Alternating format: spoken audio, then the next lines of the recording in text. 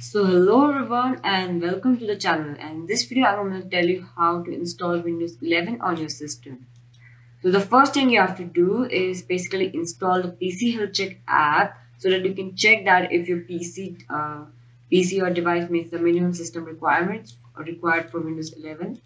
So if you click on this link, now you'll notice that it will be something like this initially, and this does not look like a PC Health Check app installation or something. But just scroll all the way down and you'll see check for compatibility, and you also get a button right here to download the PC Health Check app. Just click on it and this MSI file will be downloaded on your system. It's 13 MB only, so it's not much big of a deal. You can just click on this to install this on your PC. And after you've actually done that, you can just open the PC Health Check app, and this is the PC Health Check app. So at the very top, you'll find introducing Windows 11, and to this button will actually check that if your PC actually meets the minimum system requirements. And yeah, my PC does. If your PC does not, then do check that if the TPM 2.0 is enabled or if it is even supported by your system, because TPM 2.0 is required by Windows 11.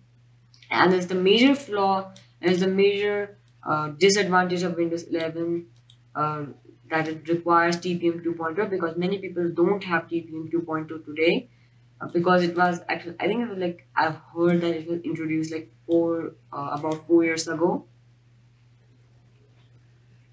Alright, so after you actually checked your minimum system requirements from the PC Health Check app, and it's necessary to actually check from the PC Health Check app, because if you don't, then you will not be able to install Windows 11 on your machine.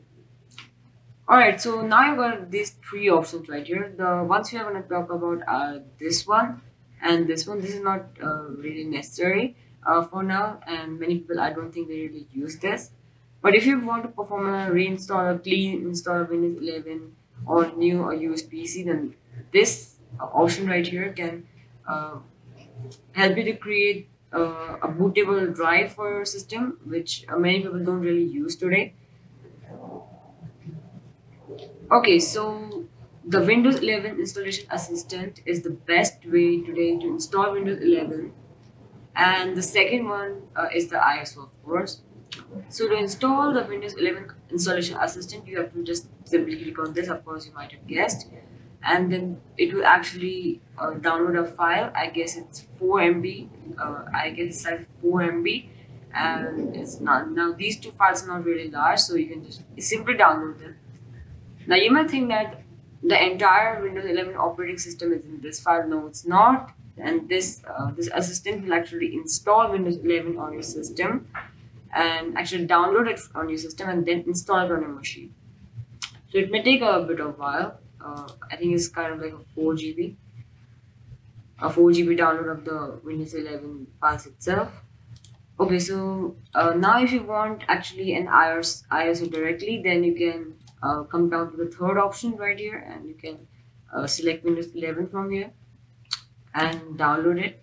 And then you have to select one language out of all this, for example English, confirm. Now a link will be made for you. This 64-bit download, this is the link that's made specially for you, and this link will expire expire under 24 hours from the time of creation. So it starts from the moment you actually clicked on the confirm button after selecting the language. That's the time it will start. So you can just simply click on this button right here and start installing the ISO, which I don't really want right now. Alright, so that's how you actually install Windows 11 on your machine. If you like the video, then consider subscribing to the channel and also like this video as well. Thanks everybody.